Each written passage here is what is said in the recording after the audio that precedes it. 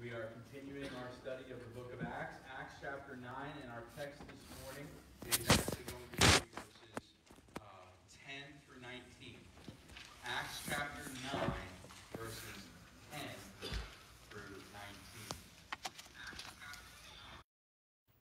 19. And as we turn in the Word together, let's pause and let's pray.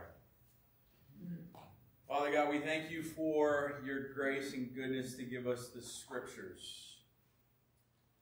Lord, remind us that the book we hold in our hands is not common. It's not derived from man or man's wisdom, but it is your very word. It is the living, breathing, active Word of God. We pray that your Holy Spirit would be at work in a mighty way right now, Lord, removing any distractions from our hearts and minds, Lord, and enabling us to focus in on this truth. And Lord, we pray that you would be at work, rebuking, correcting, teaching, and training us, furnishing us with what's necessary to serve you, to bring glory to you.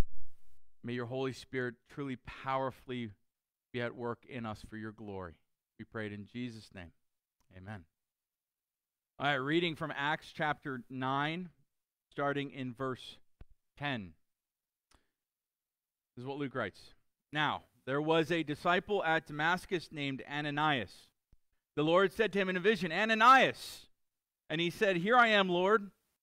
And the Lord said to him, Rise and go to the street called Straight, and at the house of Judas look for a man of Tarsus named Saul, for behold, he is praying. And he has seen in a vision a man named Ananias coming in and lay his hands on him so that he may regain his sight. But Ananias answered, Lord, I've heard from many about this man, how much evil he has done to your saints at Jerusalem. And here he has authority from the chief priest to bind all who call on your name. But the Lord said to him, Go. For he is a chosen instrument of mine, to carry my name before the Gentiles and kings and the children of Israel. For I will show him how much he must suffer for the sake of my name. So Ananias departed and entered the house, and laying his hands on him, he said, Brother Saul, the Lord Jesus, who appeared to you on the road by which you came, has sent me so that you may regain your sight and be filled with the Holy Spirit. And immediately something like scales fell from his eyes, and he regained his sight. Then he rose and was baptized, and taking food, he was strengthened. For those who have ears to hear, let them hear the truth of God's word. So last week we studied the details of one of the most impactful conversions in the history of Christianity. We saw the details about how Saul of Tarsus was confronted by Jesus on the Damascus road. But here's a question for you. Has Saul been truly converted yet? He's definitely blind now, right? But is he saved yet? Is he truly converted yet? We know that he was on his way to persecute the church, and Jesus stopped him in his tracks, and he learned, he's blind, but he learned Jesus was alive, and that by persecuting his church, he was persecuting Jesus. And so he knew that Jesus was the glorious Son of God who has risen from the dead, but is he truly converted yet? Well, last we saw Saul, he was being led by the hand, blind as a bat, into Damascus, where Jesus told him to await further word. Okay? Don't you love those periods of waiting on the Lord? That's a little dramatic for Saul, where you can't see for a few days, but he's waiting. So it's always fascinating to learn about conversions, especially about the conversions of men and women that God has used in mighty and powerful ways. Because we're all God's servants. God uses different people in different ways. And it's always interesting not just to study the lives of the giants, the heroes of the faith, but also to hear about, well, who's the one who led them to the Lord? Right? And so here we know often the case is these heroes of the faith are often led to the Lord by unknown, anonymous, uncelebrated believers who are just faithfully sharing the gospel, right? So one of my great heroes of the faith is the great British preacher Charles Haddon Spurgeon, okay? Spurgeon lived in the 19th century. Are you familiar with how Spurgeon was saved? Spurgeon grew up in a Christian home. His mother was a strong believer. His grandfather, who he spent a lot of time with, was a preacher himself. And yet, despite his upbringing, a young Charles Spurgeon was very, very unhappy. He wrote this: "I was years and years upon the brink of hell. I mean, in my own feeling, I was unhappy, I was desponding, I was despairing. I dreamed of hell. My life was full of sorrow and wretchedness, believing I was lost." That's how his younger life was. He went to many churches, he said, looking for relief, to learn how he could feel better, how he could get rid of this pain and the sorrow of his sin that he was feeling, and he never really got an answer. And then one Sunday morning in January of 1850, Charles Spurgeon was 15 years old, and he was on his way to go worship at a church. But as he was on his way to worship at a church, a bad snowstorm hit. And it was so bad, in fact, that he had to change his plans. He diverted himself down a side street, and he ended up taking shelter in a small primitive Methodist chapel with about 12 people there that morning. Spurgeon sat in the back underneath the gallery. The regular preacher, was not able to make it through the storm. And so Spurgeon says a thin man, whom he supposed to be a shoemaker or a tailor, got up to preach in the pulpit. He announced and read his scripture text for his impromptu sermon. It was Isaiah chapter 45, verse 22, which says, "Look unto me and be saved, all the ends of the earth." Here's the words from Spurgeon's autobiography. He records his reaction. He said, talking about this lay preacher, he said, "He had not much to say, thank God, for that compelled him to keep repeating his text. And there was nothing needed by me at any rate except the text." Then stopping, he pointed to where I was sitting under the gallery, and he said, "That young man there looks very miserable." And he shouted, as I think only a primitive Methodist can, "Look, look, young man, look now." And then Spurgeon says, "Then I had this vision, not a vision to my eyes, but to my heart. I saw what a Savior Christ was. Now I can never tell you how it was, but I no sooner saw whom I was to believe than I also understood what it was to believe, and I did believe in a moment." Isn't that beautiful? True conversion, right? And of course, if you ever studied the life of Charles Haddon Spurgeon, the Lord used him in powerful ways to impact and encourage countless people in the faith. And what was the ultimate cause of him coming to the Lord that morning? Well, there was a providential snowstorm that led him inside a chapel he probably would never went to otherwise. And there was not even a regular preacher there, but a lay person preaching an impromptu sermon, calling on Spurgeon to look to the Lord for salvation. That's Jesus at work, right? That's Jesus at work. So we look at our text this morning, and it centers on this otherwise unknown man named Ananias. What do you know about Ananias? Does he pop up? Does he write letters of the Bible? Is he a New Testament author?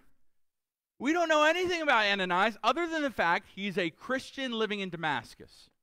Later on, when Paul talks about Ananias, he says he was a devout man, a Jewish man, who had respect of the Jews, but that's all we know, okay? This guy shows up on the scene, and he's out really quick, all right? And yet the Lord uses Ananias in a mighty and crucial way to lead Saul to fully trust in the Lord Jesus. So our text this morning indicates that Jesus uses his church to demonstrate his love and forgiveness to repentant sinners. Jesus uses his church to demonstrate his love and forgiveness of repentant sinners. See, because when I read this text, and when I was studying this text earlier this week, there was just one question that kept popping out to me, one question that this text is demanding we answer. And here's the question. Why is all this necessary? Right? Why does Jesus send Ananias at all? Why? Couldn't Jesus just cut out the middleman, go right to Saul, give him what he needs to hear, and send him on his way? Why do we need this character Ananias from Damascus, right? Oh, well, why are we doing this? Imagine Jesus, he started the work with Saul. He could do it himself. He could finish it, right? But yet we know Jesus doesn't do that. He goes through the trouble of bringing in Ananias, and he goes through the trouble of this third party. And so that, as we seek to answer that question, what I want to show you is a pattern that is being established in the book of Acts, okay? So in chapter 8, what we saw was Philip having a very thriving and successful ministry amongst the Samaritans. And Jesus says, no, Philip, I need you to go to a desert road in the middle of the day and go talk to one guy who's reading from Isaiah 53, right? The Ethiopian eunuch.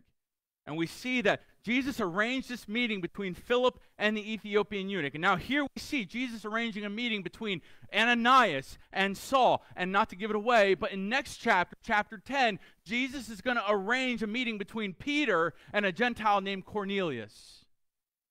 And we're seeing this pattern repeating itself. Why? Why is Jesus using these middlemen? Pardon the phrase, right? Why is he not just having one-on-one meetings with these people, saving them, and sending them on their way? He doesn't do that. Instead, what we see is Jesus insists on using his church to bring non-believers into the fold of his people.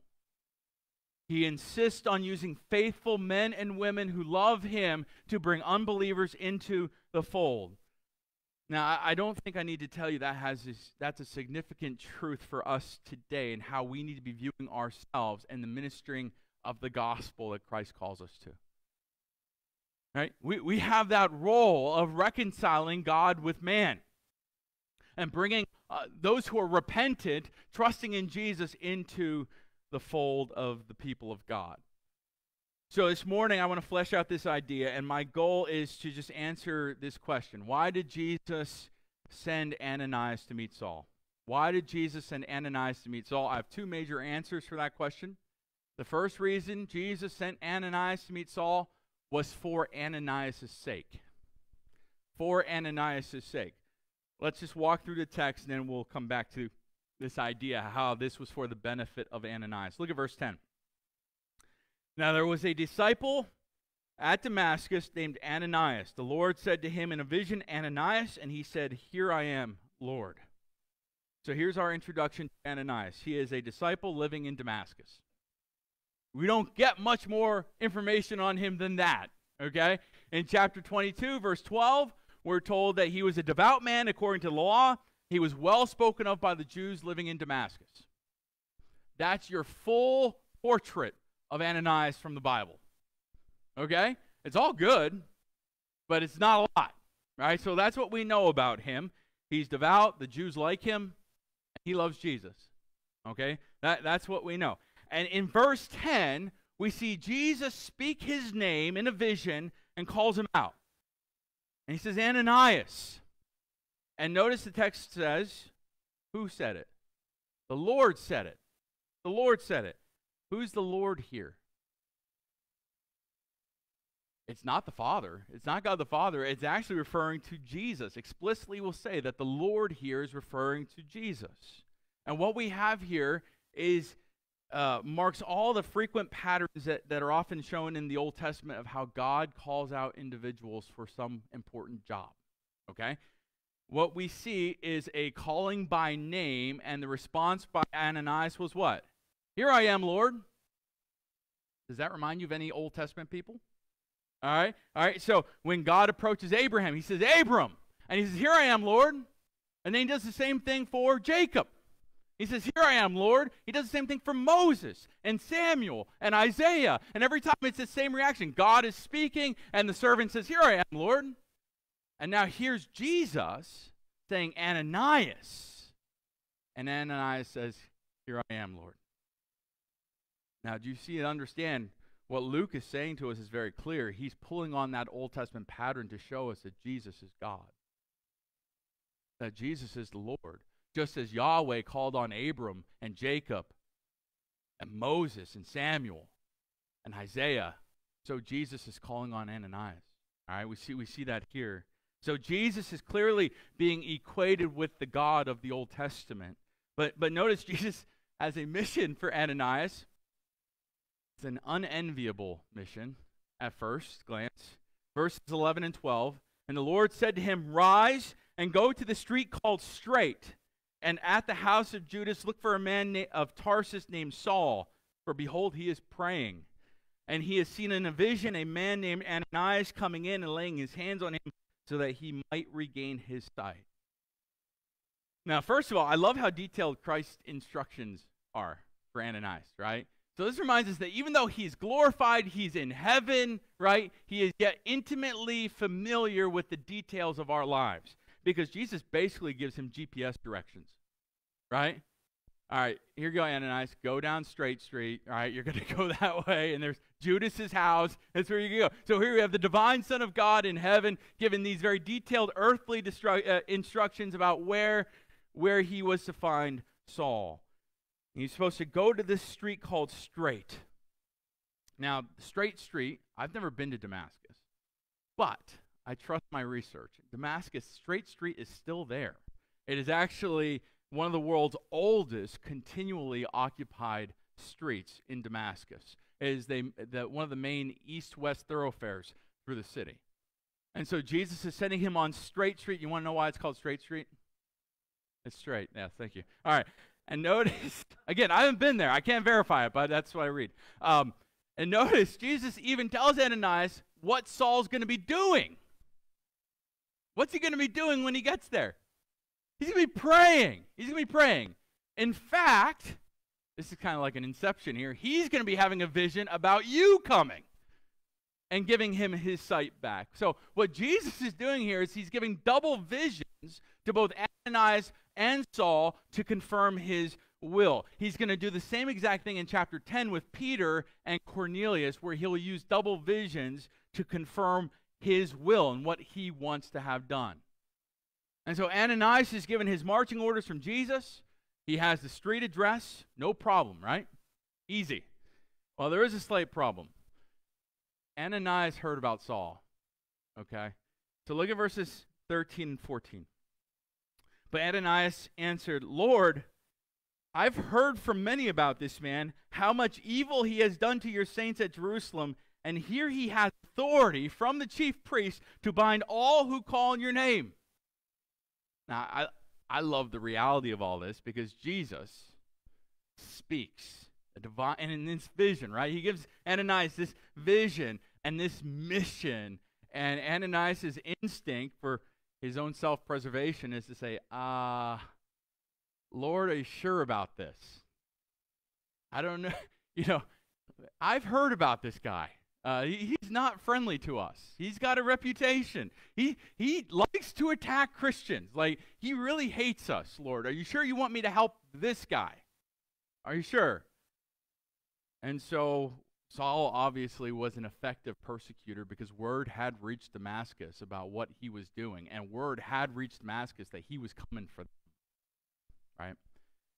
And so Ananias says, I've heard all the evil he has done to your saints. First of all, take note, write this down if you like to. First time Christians are referred to as saints in the New Testament, in the book of Acts here, right? They're referred to as saints. They're holy ones. But notice that they're tipped off to Saul's current mission. They knew what he was doing. And so they're getting the reports about what Saul was up to. So is Ananias wrong here to question Jesus? What do you think? Would you question Jesus? It's not so easy, is it? What do you think? I would think most of us would say, this is entirely reasonable to be concerned right, from Ananias, because Saul was like a rabid dog who's been caught in a trap. And what Jesus was telling Ananias to do is, go set that rabid dog free, right? He's blind, he's bound up, right? He can't hurt you right now. And Jesus is saying, yeah, go set him free. Go set him free. Kind of how I felt when I was trying to release a possum from a trap I had. That's a different story for a different day. But anyhow, it was like, I'm trying to set the thing free, and it's trying to attack me. So anyhow, he's concerned. He's obviously concerned about it. Now, Ananias is questioning things and not sure he wants to set him free, and yet notice how Jesus is patient, he is gracious, he understands Ananias' concern, he knows that it's difficult to hear, and so he gives him some more information. Look at verses 15 and 16. But the Lord said to him, go, for he is a chosen instrument of mine to carry my name before the Gentiles and kings and the children of Israel, for I will show him how much he must suffer for the sake of my name. So Jesus graciously repeats the mission and says, I have plans for him. I have plans for Saul. He is my chosen instrument. You see how, let me ask you a question. Do you think that this is just for Saul? Do you think that Jesus has specific plans just for Saul, just for his apostles? Do you think that he has specific plans for your normal, run-of-the-day, average believer like us? Do you think that he does not specifically and willfully prepare us with gifts and with neighbors and friends and families and co-workers that he places us around for the sake of a mission like this, to bear his name? Now, obviously, Saul was unique. He's going to be a great apostle. He was going to go and preach the gospel to kings, right? We're going to see that in the book of Acts. He's going to go to the Gentiles. He's going to the Jews. But don't for a second think that Saul is unique here in the fact that he is Christ's chosen instrument and that Christ has not chosen each of you as his followers to serve him. The Lord is the one who chooses us. He's the one who chooses which gifts to give us. Jesus has specific plans for you in his kingdom. He has equipped you. He has called you. Are you carrying out his plans? And so Jesus has chosen Saul to carry his name before Gentiles, kings, and the children of Israel. Just hold on, stay with us here in this study. We're going to see that throughout the book of Acts. Paul is going to be known as the apostle to the Gentiles, right? But what does he do every time he goes to a new city? Where does he preach first? A synagogue, right? So he's going to bear the gospel to the Jews. He's obviously preaching to the Gentiles, and he will be finding himself on trial a few times, even before kings. And he will share the gospel there as well. And notice that last little note in verse 16. It's a little ominous, isn't it? I will show him how much he must suffer for the sake of my name. So up until now, Saul has gained an infamous reputation for making Christians suffer. And now Jesus says, I'm going to show him how much he's going to suffer for the sake of my name. Is this a punishment? Is Saul being, I asked this question last week, I'm going to ask again, is this Jesus saying, you hurt me, I'm going to hurt you worse? Is that what this is? Is Jesus just going to punish Saul for his past behavior? I would tell you that this is not a punishment. This is actually the normal expectation for all Christians. I know you don't want to hear that, but that is the reality. The book of Acts only echoes what Jesus teaches in his Gospels, and it's this. If anyone's going to follow me, they must deny themselves, pick up their cross, and follow after me. Right? Jesus also said to his disciples, they hate me, your Lord and Master, they're going to hate you too. Right? Jesus suffered more than anybody has ever suffered in the history of this world. Nobody suffered more than Jesus, the Son of God. Nobody. And he calls us to follow him. So why is suffering a strange thing to our ears as believers? Why do we think we should be exempt from that? Why do we think we should be above suffering for the sake of Christ? Paul warns Timothy, a young pastor, in 2 Timothy 3:12. He says, indeed, all who desire to live a godly life in Christ Jesus will be persecuted. Jesus warned people before. He says, before you're going to follow me. You know, right now we were like, follow him, we'll figure it out later. And Jesus says, no, before you follow him, count the cost. Count the cost. And so Paul was going to suffer for the sake of Jesus. And we can read about his suffering in 2 Corinthians chapter 11. Let me read a little bit, verses 23 through 28. Paul says this: with far greater labors, far more imprisonments, with countless beatings, and often near death. 5 times I received at the hands of the Jews the 40 lashes less one. 3 times I was beaten with rods. Once I was stoned. 3 times, by the way, you don't survive that usually. 3 times I was shipwrecked. At night and a day I was adrift at sea, on frequent journeys in dangers from rivers, dangers from robbers, danger from my own people, danger from Gentiles, danger in the city, danger in the wilderness, danger at sea, danger from false brothers, in toil and hardship through many a sleepless night, in hunger and thirst, often without food, in cold and exposure, and apart from other things, there is the daily pressure on me of my anxiety for all the churches. Is that suffering? I'd say so. And yet Paul will testify, not, why is Jesus doing all this to me? He does not say, Lord, I'm serving you. Why are you making me suffer like this? You know what Paul says in the face of his suffering? Romans chapter 8, verse 18, he says, for I consider that the sufferings of this present time are not worth comparing with the glory that will be revealed to us. Doesn't compare. Doesn't compare. To know Jesus is far greater and far superior to any suffering we could ever endure for his name's sake. It does not compare. Let's get back to the larger point. Saul's going to suffer. True believers do. But why does Jesus send Ananias to Saul? I said it's for Ananias' sake. Here's the first reason. Ananias needed to learn to obey when it's difficult. He needed to learn to obey when it's difficult. That's an important lesson, isn't it?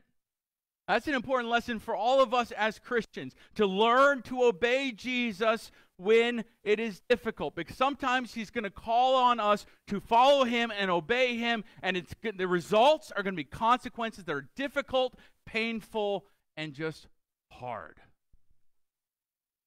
And so maybe our obedience to Jesus might lead to our being ridiculed. Maybe our obeying Jesus will lead to our own suffering. Maybe it will lead to our own persecution. Maybe the most common thing that happens is we have to deny our own desires and our own wants and the things that we would like in our life and set them aside for the sake of Jesus Christ. It means denying ourselves, denying our desires, our ambitions, our career plans. Maybe it means making less money. Maybe it means doing things that are going to lead to our pain and sorrow. It's not easy to follow Jesus, and anybody who tells you it's easy is not telling you the truth. It is not easy. Jesus never said it would be easy, and we should not find it easy to follow Jesus. If you're finding the Christian life to be a breeze, I would humbly question whether you're following Jesus. There are multitudes of points where Jesus' desires and the desires of this world are at odds with each other. And if we are going to faithfully follow Jesus, we will feel that contention in our lives. In our human way of thinking, this seems like Jesus is sending Ananias into a buzzsaw, right? And so Ananias has to learn to trust Jesus above what might happen to him. It's nice to hear Saul saved a different guy. It's another thing to go set him and heal him. Right? So he had to learn that obeying Jesus is hard sometimes. Secondly, Ananias was sent to Saul to partner in God's mission. To partner in God's mission. So before Jesus ascended into heaven, he commissioned his disciples to do what? We just talked about in Sunday school. To go and make disciples, right? We just saw that. And I already showed you the pattern here in the book of Acts. Jesus accomplishes his mission through his church. That means he uses men and women who are faithfully sharing the gospel to welcome sinners into his fold, repentant sinners. And that's humbling to think about. Jesus uses us for eternal work. Pretty cool, right? For eternal work. He uses us to do things in this life that will reach into eternity. And so think about all the faithful witnesses that played a hand in your salvation today. You saved today? Who led you to the Lord? Who led you to the Lord? Let me ask you a question. Who led them to the Lord? And who led them to the Lord? And who led them to the Lord, right? We are all the result of faithful, ordinary, anonymous believers faithfully sharing the gospel with others. Parents passing it down to kids. Neighbors sharing with their neighbors. Co-workers sharing with their co-workers. Going all the way back to the apostles. When Jesus says, go and make disciples of the nations. They did it. By God's grace, they did it. We are here today because they did it. And there are countless faces and names who are responsible for us being saved today, if you're saved today. And now Jesus calls on us to do what? Go and tell others. Go and bear witness of his glory and grace and his salvation, that he died for our sins, that if you trust in him by faith, you'll be forgiven, and that you have eternal life. And so every Christian is called to partner in the mission of Jesus, and it's a privilege, it's an honor. It's a greatest gift you could ever possibly give to another person. Thirdly, Ananias was sent to Saul to witness the power of the gospel. To witness the power of the gospel. So Ananias is understandably nervous to go to Saul. Saul had been a ruthless beast devouring Christians. Really, that's kind of the way Luke describes him, like an animal, ripping Christians apart. But Ananias is now going, and he's going to get a front row seat to the power of Jesus Christ to completely and utterly change a person. Ananias is going to see the power of the gospel on full display. And so he's going to get the first witness of one of the most zealous enemies of the church, enemies of Jesus Christ, becoming a humble, faithful follower of Jesus. You ever witness a change like that in somebody? Only Jesus can truly change people like this.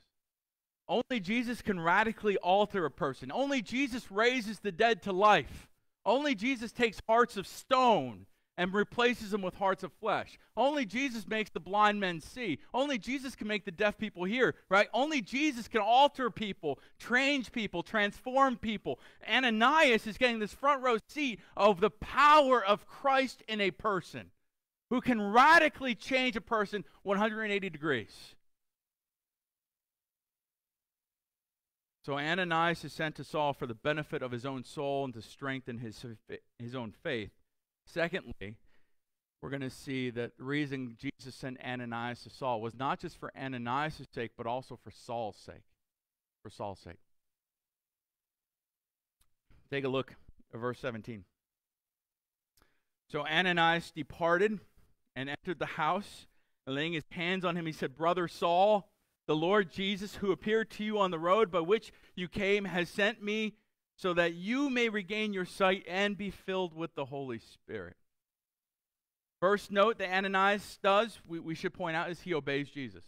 So he questioned, Lord, are you sure? But he obeyed. He went, right?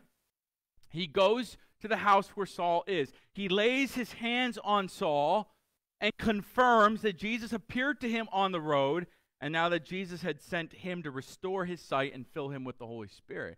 What happened when Ananias did this? Immediately, Saul's vision is restored. Look at verses 18 and 19.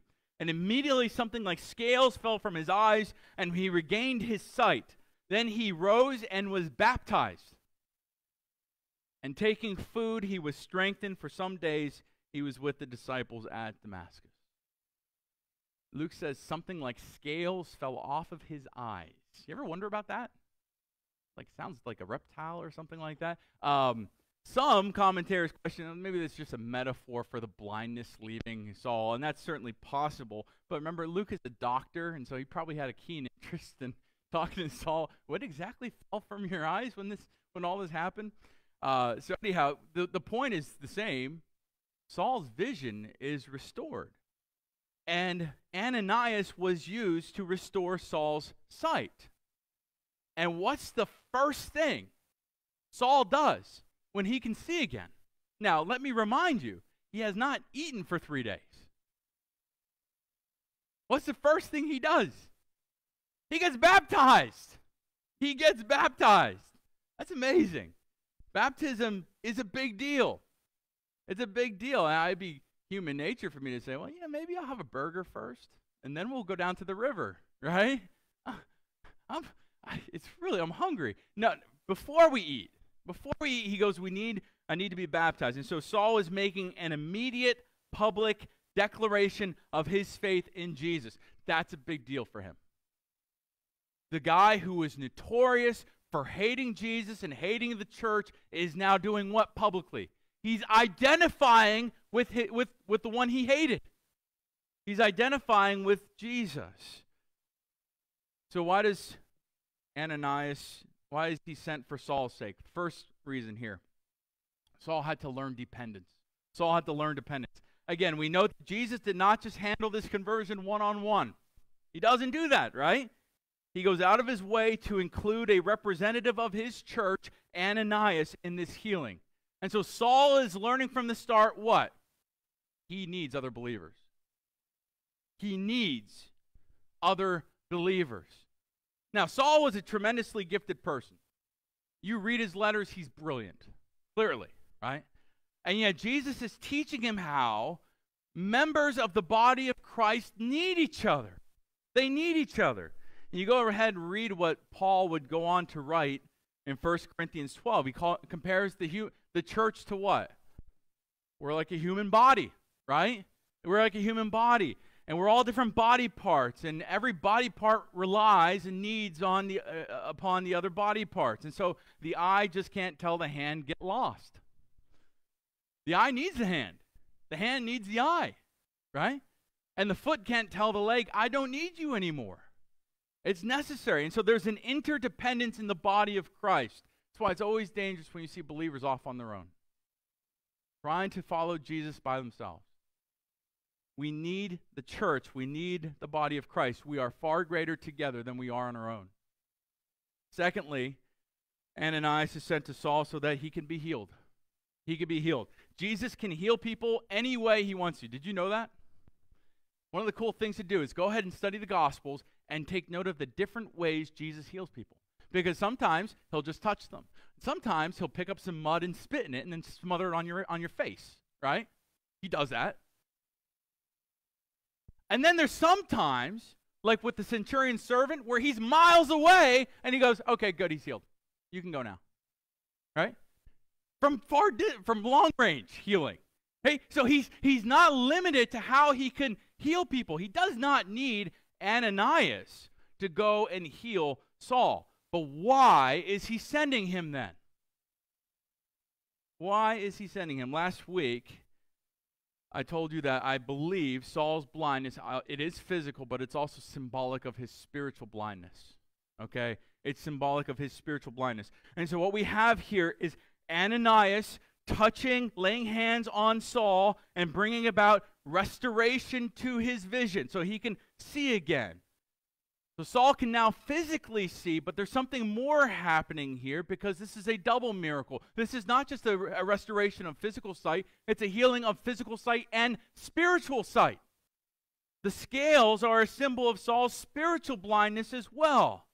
And so Ananias is sent to perform a double healing, physical healing, spiritual healing. And that's why you notice what he says, I've come here to lay my hands on you so that you might see and what? Be filled with the Holy Spirit. What is one of the chief works of the Holy Spirit? What does he do? He opens our blind eyes to help us see who Jesus is. The scriptures are clear that only the Holy Spirit can help us understand the gospel. Only the Holy Spirit can help us see the truth about Jesus. And so Saul is being given true vision, true healing, and he's using Ananias to bring it about. So the question is, have your eyes been opened? Can you see? Have you seen the truth of Jesus? Do you understand why we're so carried away about Jesus every week? Right? Do you understand why I'm up here every week preaching about this guy? Have you seen the truth about him? How he's the only way to have your sins forgiven. How he's the only way to help you have eternal life. To trust in him by faith. And if you can see, do you know why you're able to see? It's only because the Holy Spirit helped you to see. And if you don't see the truth about who Jesus is, your greatest need right now is for the Spirit to open your eyes. And I would just tell you to plead with Him to open your eyes to see the truth about Christ. Plead with God to help you to see. Because only God can heal your vision. Only God can do it. Thankfully, He'll use people like us to spread the gospel, like Ananias, to share the truth. And God will open the eyes through His church, ministering faithfully with the gospel. This takes us to a third reason Ananias was sent for Saul's sake, and that is to be welcomed into the family. To be welcomed into the family. Notice what Ananias does when he comes to the house where Saul is praying. Look back at verse 17. What does Ananias do? He lays his hands on Saul. Now, commentators connect the laying on of hands with Saul regaining his sight and with Saul receiving the Holy Spirit. And then it leads to his baptism and breaking the fast, right? All that's true, but I think there's something more happening here as well. What are Ananias' first words to Saul? Look at it. What does the text say? Brother Saul. See it.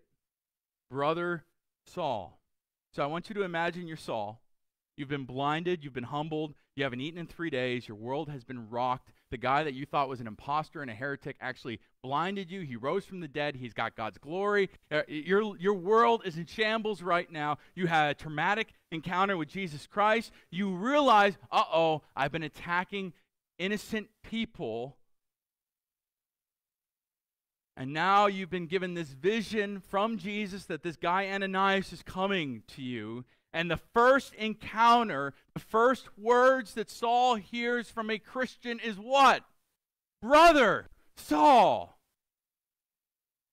Ananias is welcoming him into the family. He has been sent to show that Paul has been accepted into the family of God. I love what John Stott writes about this. Let me just read it to you. He says, even more, I suspect that this laying on of hands was a gesture of love to a blind man who could not see the smile on Ananias' face, but could feel the pressure of his hands. At the same time, Ananias addressed him as Brother Saul, or Saul, my brother. I never failed to be moved by these words which Saul heard from Christian lips after his conversion, and they were words of fraternal welcome. Can you imagine the guilt that Saul was dealing with? When he's coming to the grips with all that he had done and what he was guilty of, and the way he was approving of Stephen. He was approving of Stephen being stoned to death, right? And he's getting men and women. He's throwing them in prison. He wants to kill them all, right? That's what he wants to do. He's the arch enemy of the church. He's the arch enemy of Jesus. And now here we have a follower of Jesus coming to Saul. And he says, brother Saul.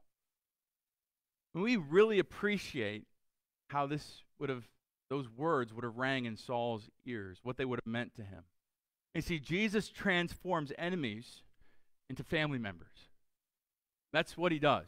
He did that for you. If you're saved, we're all born as enemies of God, dead in our sins, right? If you're saved today, he transformed you from an enemy to a family member. That's what he does here. That's why Ananias is sent, because Saul can't welcome himself to the church. Can he?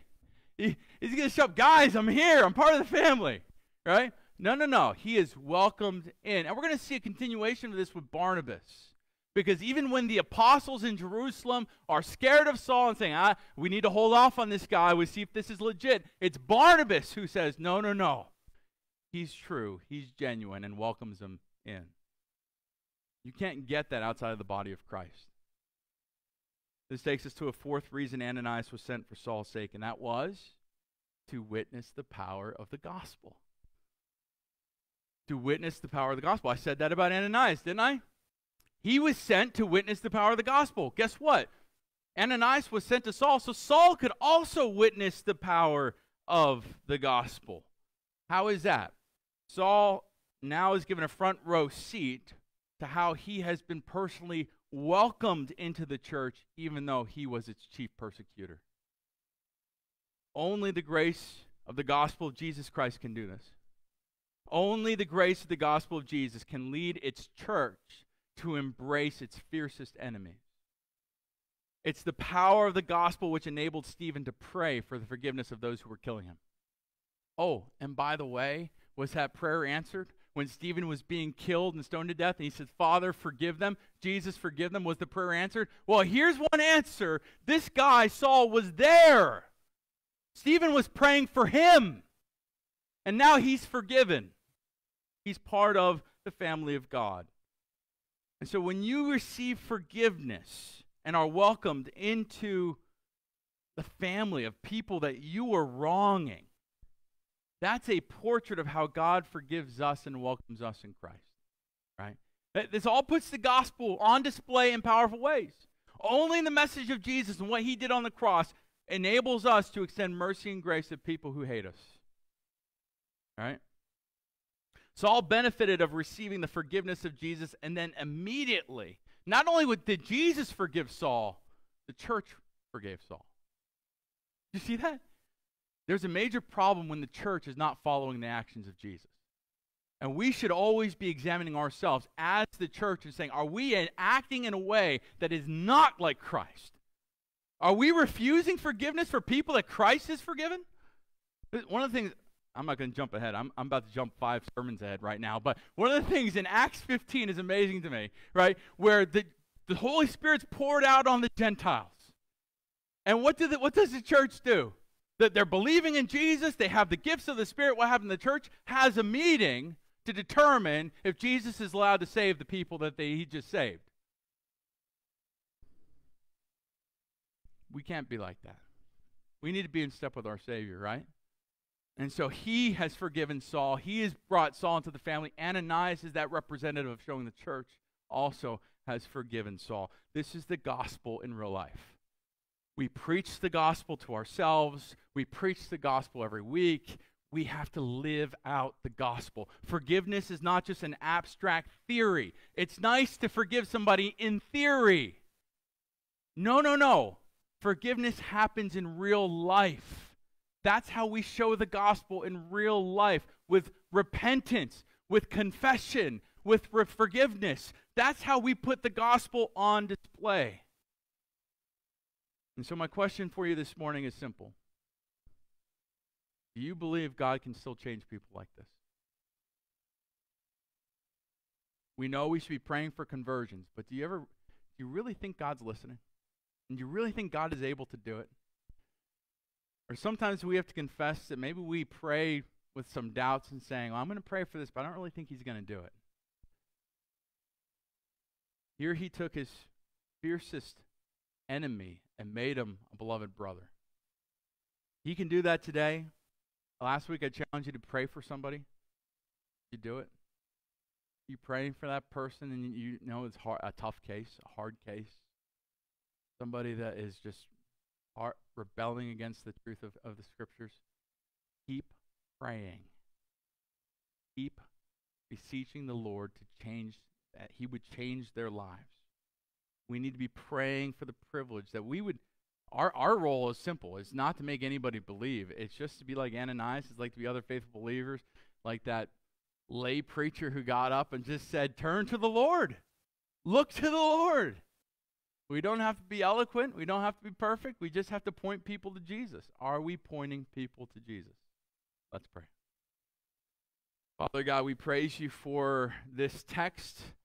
We praise you for how you used Ananias, an otherwise unknown person, to really bring Saul into the fold, into the family of God. And we know you did that for a lot of reasons, Lord. I pray that those reasons would be made manifest in our own hearts and lives, and that, Father God, you would make them clear to us and show us our own role to play in pointing people to Jesus Christ for your glory. We pray this in Christ's name. Amen.